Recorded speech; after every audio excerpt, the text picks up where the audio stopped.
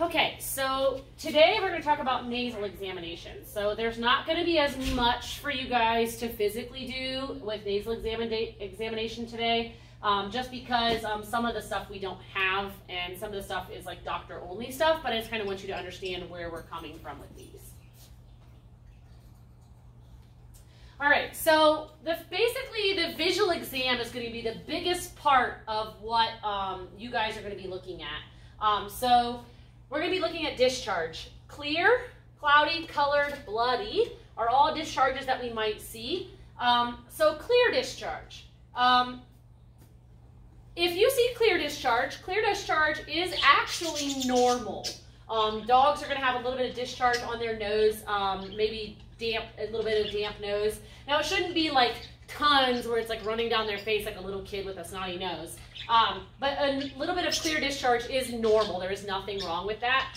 Sometimes you'll have people that come in and say, oh, well, his nose is normally dry and it's wet today, and so I think he's sick. That's not necessarily a good judge of whether something is actually sick or not, is clear discharge. So clear discharge can be normal. Cloudy discharge, however, is never normal. That is definitely a problem, and your animal is definitely sick and needs to be seen. So this cloudy discharge, this is kind of like a yellow discharge. You always want to note the color, yellow, green, like, you know, what it looks like, because that can make a difference to the doctor. So cloudy discharge, that looks like a puppy that might have like distemper or something like that. So distemper is one of the things we vaccinate for. And distemper can cause really nasty upper respiratory infections. So we want to know exactly what color it is. So what color our discharge is: pink, blue, purple. Obviously, we're hoping not to see those colors, but this kind of discharge is obviously not normal. Bloody discharge. Seeing a dog that looks like this is obviously a concern. So you want to know, why is the dog bleeding? Was there some type of trauma? So were they hit by a car and now they're bleeding from their nose? Maybe they got in a fight and now they're bleeding from their nose. Also, one of the big things that we may see nosebleeds from is dogs that are anemic or dogs that have a bleeding disorder. This dog here actually had gotten into rat poison, and rat poison thins the blood and causes things to bleed, causes them to bleed out. That is one of the ways that they die from rat poison. So rat poison can cause them to bleed from their nose, so it's very important to note bloody discharge, and especially how much. Is it a small amount or is it a ton? Like, this is a problem, obviously. So then we want to notice, do they have any sneezing? Are they sneezing because of allergies? Are they sneezing because of irritation? Did they get something up in their nose? We've actually pulled things out of dogs' noses. So is there sneezing going on? And when they're sneezing, are they producing snot? Are they producing clear discharge? Are they producing blood? Those are things to note.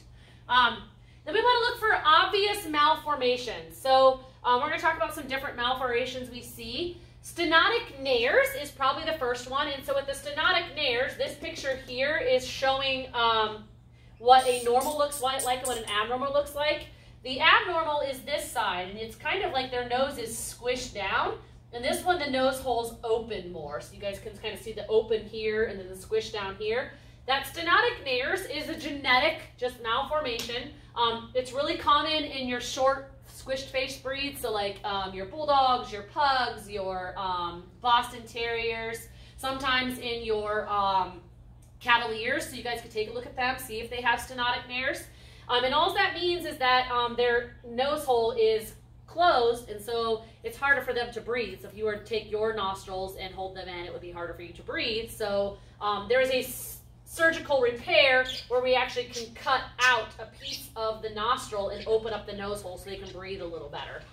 So that's a very easy surgery that we can do. It actually doesn't take that long. You can actually do it with cautery. You can just cauterize off the so basically burn off the part of the nose that's the nose that's closing down, and it's really easy surgery. Looking for growth. So they can have like little growths in there, little polyps that develop that can block the airway and make it hard for them to breathe. Or they can have hyperkeratosis.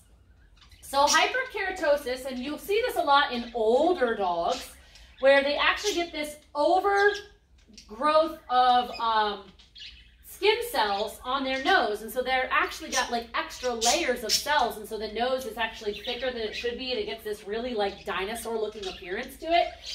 You can get hyperkeratosis too on elbows. So you see it a lot in big dogs that lay on like hardwood floors. So Scarlett has them on both of her elbows, and it's just from that pressure. It's just where that pressure is, so the skin has a tendency to get just a little bit thicker.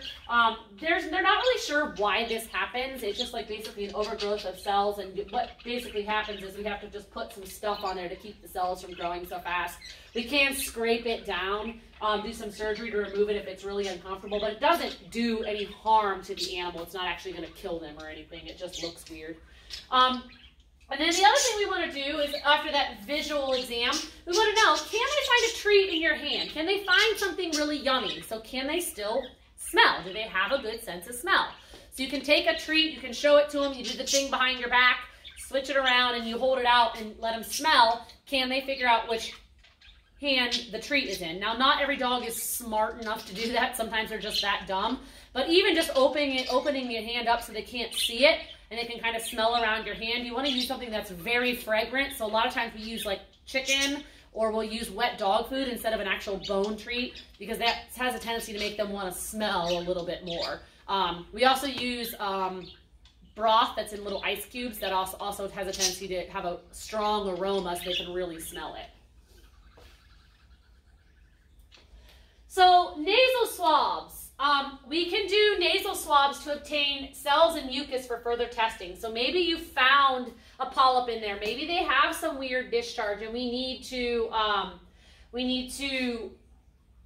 get a sample of that. You can take that swab, and you're going to shove the cotton-tipped end up the nose, and you're going to kind of roll it around and pull it back out and stick it back into the culture swab. And I will have these laid out for you guys to look at, so you can look at the culture swabs. Depending on what you're sending out for, whether you're looking for viral, DNA, some type of testing, this is exactly what the wand looks like when they do coronavirus testing. They shove it way up your nose or into the back of your throat and swab, depending on which one you're getting done. When they stick it back in here, they can be sent it away for testing. So this is more common in large animal species. It can definitely be uncomfortable for a smaller patient, but it doesn't usually require anesthesia. But it is going to require you to hold them down, and definitely possibly even use a muzzle if they're trying to bite, to get that swab far enough up the nose. So you guys can watch this video here and then answer the questions about the video, because I'm not going to have you guys do this because it's really uncomfortable for our patients. But you guys can look at these so you can see what they look like. There is media down here in the end of the culture swab that this goes into to preserve the virus or the bacteria or the DNA that has been collected, so that it can be sent to the lab. Radiographs and MRIs. So we obviously do not have an MRI machine. Those are multi-million-dollar machines. And we do not have an x-ray machine, because again, those are thousands of dollars, and we need a veterinarian to read x-rays anyway, so we don't need to take x-rays here. But radiographs are almost of the head are almost always done under sedation. So if we're doing a leg or something like that, the patient doesn't need to be sedated. We'll talk more about radiology during the senior year. But of the head, they're almost always done under sedation. There is a possibility that you might not need sedation if the dog's really good and will hold still. But radiographs check for presence of abnormalities, and positioning is the key. So having the dog positioned just right so you can see what you're looking at. So whether you're looking for abnormalities in the nose or even in the ears, we can look at the inner ear on x-ray. That is going to be something that we can do with radiographs. So these three here are radiographs, and this is an MRI. So radiograph, radiograph, radiograph, and this is the MRI. So in this one, this is a lateral radiograph. The dog is laying on its side, looking straight ahead, and the plate is like this. So they're laying on a table with their head on the table and the head down. With this, we can see the entire nasal cavity. So it's kind of crazy how big their nasal cavities are. This is the tip of the nose here, and then this is the brain. This is the eye socket up here, And then this is the mouth. These are all the teeth that you can see. And all this up in here is nasal cavity. And like you can look at the canine tooth, the root of the canine tooth goes way up into the nasal cavity. And so sometimes when we have nasty drainage coming from the nose, it can be actually from a tooth infection because the roots of these teeth go all the way up into the nasal cavity. Sometimes when we see swollen jaws down here, it's because of an abscess of a tooth root, and that's because these teeth roots go all the way down into the jawbone. So that's the nasal cavity here. This is a normal x-ray. This dog looks good. There's nothing wrong. This back here is the tympanic, so the tympanic membrane, and then the, this is they call the tympanic bullae, which is like the inner ear. So that's the part you can't see by looking in with your eye with the otoscope. This is actually the inside of the ear. So it should be black like that. We don't want to see any anything. If it was white or really cloudy in there, it could be a sign of infection. This dog here is on it's what we call obliqued. So it is laying with its head kind of like tilted, and so the radiograph is actually shooting through at an angle. And what that does is it allows us to see both sides of the top jaw and both sides of the under jaw. So we have a canine here and a canine here, and you can kind of see there's a roof of the mouth here and the rest of the teeth are here. So we can actually look at the entire jaw looking for abscesses in the teeth. But then we can also find things like this right here. So this is a mass inside the nasal cavity. So this is actually an abnormality there, that little mass. Should not be there. It should be all clear and easy to see like this. Anything white on here is bone. Anything black is air. So this thing here is actually a mass. So that is a problem, and that maybe this animal has had some strange discharge or something like that, and that's why they took an x-ray. Again, this right here is the tympanic bullae, so that is the inner ear that they're looking at. And you can see it's black, which is good. The other one's kind of hard to see because it's up in here where the skull is. This is the back of the skull where the brain is at. So you can't see through the skull into the brain. Obviously, there's a little bit of lightness there, but that you can't see where the brain's at. This here is a picture literally looking up into the roof of the dog's mouth. So the dog's jaw has been pulled open, and the plate has been set underneath the dog's head, so that the x-ray is shooting down through the upper jaw to look at this. So they're looking to see is there anything going on in the nasal cavity, so you can kind of see the nasal cavity on this, and they can do a really good picture to see if there's anything going on that they're worried about. The little nose is right here, you can see that. So this is the upper jaw. These are the canines, so the two big teeth, and then coming back, and we can also see, is there anything wrong in here? And it looks like this side's a little bit darker. So this means this is normal, and this one's abnormal. This one's so white. This one is showing signs of infection. So this white is actually infection going on. So we can see that the infection that says right near the right, the infection's on the right side of the dog and not the left. The left looks pretty normal. That black is exactly what we want to see. That means there's a lot of air in there. Air does not show up on x-ray. It is black. So when you look at a set of lungs, the lungs should be very black because there's a lot of air in them. So that's what this is here. This is showing signs of infection with the white. So now let's look at the MRI. So this is our MRI. You would have to go to a specialty practice to get an MRI done. Your local veterinarian does not have an MRI machine. So you'd have to go to like Akron Veterinary Referral, Ohio State, MedVet, something like that to get an MRI. They're very, very, very, very expensive. They cost $3,000 to $4,000 to get done, so you better love your animal. And then it requires anesthesia or sedation. So an MRI takes tiny little sections, hundreds of pictures really fast, and it can see all the way through into the inside of the brain. So it can see inside through bone. So they're able to see deep inside the skull and things like that. So when we get these MRIs done, you get hundreds of pictures to look through, where with an x-ray, you only get the view that you take. So you get one single picture. And you can take multiple pictures, but you just get just one little freeze. This is hundreds of sections, so you have lots to look through, and you can kind of look at it like a picture book, so it can kind of like flip open, and you can kind of watch it in fast motion as it's taking those pictures. These x-rays take, 10 seconds to take once you get the dog positioned. Not even that. I mean, it's a click of a button and it's taken the picture, just like a flash, like using your phone. The MRI can take, 30 minutes depending on what you're taking pictures of, how big your patient is. I mean, it can take an hour. It takes a long time. And they have to hold very, very, very, very, very, very still. They don't hold still, the MRI would be blurry and we would be wasting our money. So we have to sedate them and keep them under sedation for the entire time. So this is an MRI of a dog head, and they have a nasal carcinoma. So you can see it should be black like this. That's what the nasal cavity should look like. And it's gray and cloudy over here because there's a growth in there, and that nasal carcinoma is cancer. So carcinoma referring to cancer. Carcinogens is something you guys have probably heard of, carcinoma, cancer. So, and this is the brain here, and then these are the eyeballs. And then, so that's just a section of the dog's head. And there's a video here that you guys should watch to see what an MRI looks like and how an MRI is done. Rhinoscopy. So this is something that a lot of vet clinics have the ability to do. We have a rhinoscopy machine at my clinic. We use it a lot more in large animal than it is used in small animal, but we can use it in small animal. But it's used to diagnose abnormalities. And the nice thing is it's got this long, flexible thing. Looks like a little tube on the end of it, and it's got a camera on the end, so we can see all the way up into the nasal cavity. Now, when we do a nasal exam, we can use the end of the otoscope, which is the one that we look in the ears. You can use the end of the otoscope to shine up into the nose and look up into the nose, but you're only going to see so far.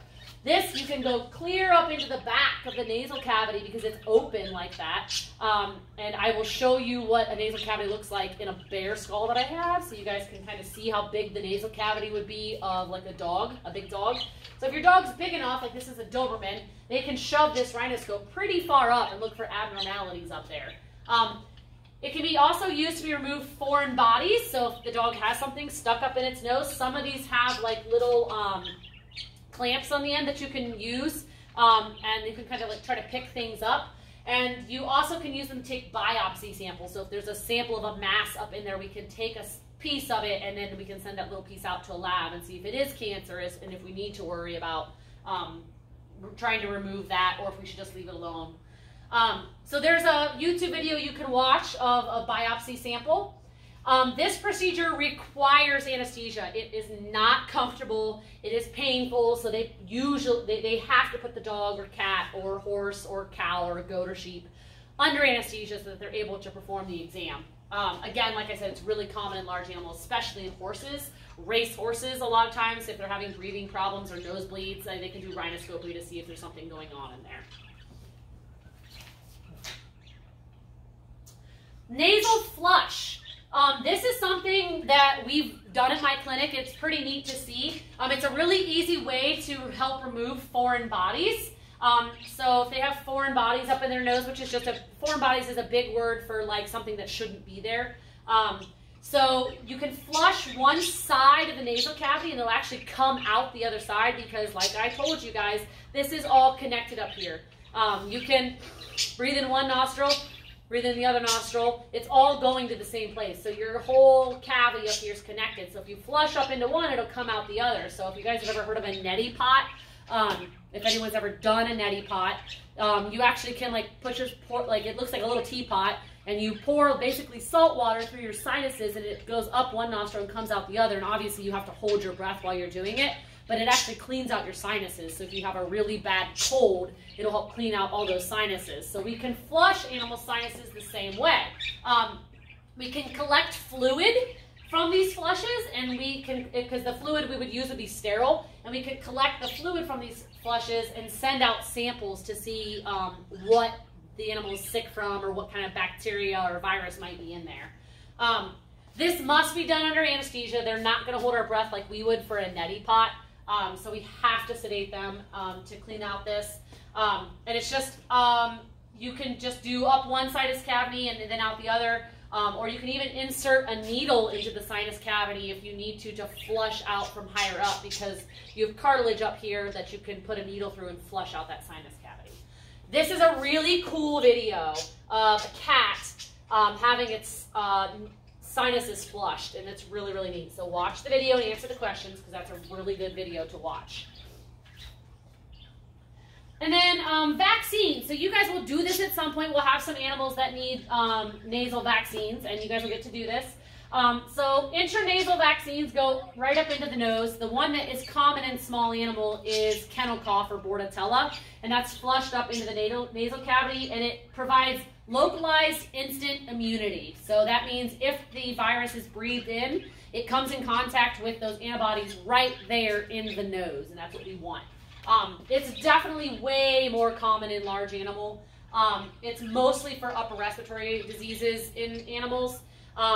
You have to be careful when administering to brachiocephalic breeds, so those short-faced breeds, because they may almost feel like they're drowning. So if you've ever had anything put up your nose or accidentally jumped in a pool and got water up your nose, you know it burns, it doesn't feel very good. So this is uncomfortable for them.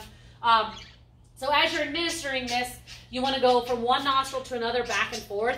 And if you have a brachiocephalic breed, you're going to want to give them a break halfway through. So let them, sneeze and snot, and then you can go ahead and finish administering the vaccine. And then, so like I just said, most common dog vaccines are bordetella, and then canine influenza is another one that we give in the nose. We give canine bordetella here in the nose. You can also give canine bordetella orally now, so you just have to make sure which version you have. And there's a video here that you can watch on how to give intranasal vaccines in dogs, and I want you guys to watch that video. This is something that you guys should practice, but you're going to practice with air. You're not going to actually give the vaccine. You're just going to practice holding the dog's head up and going back and forth between nostrils and administering about a cc of air, just showing what it would be like. And the dogs are going to kind of struggle. They're not going to want you to do that. So I just want you guys to see what that's like to handle them. So you have videos to watch, questions to answer, and then I'm going to show you guys what a skull looks like, and I'm going to talk about the nasal cavities, and I will also have that out for you guys to look at tomorrow along with the culturette samples. So I'll grab that skull quick.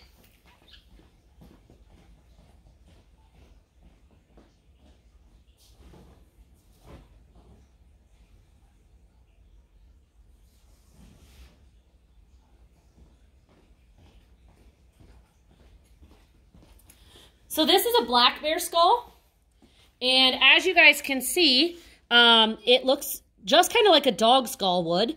And if you can look real close, I'll try to get my camera in focus, you can see this is the nasal cavity here, and you can see all that cartilage in there.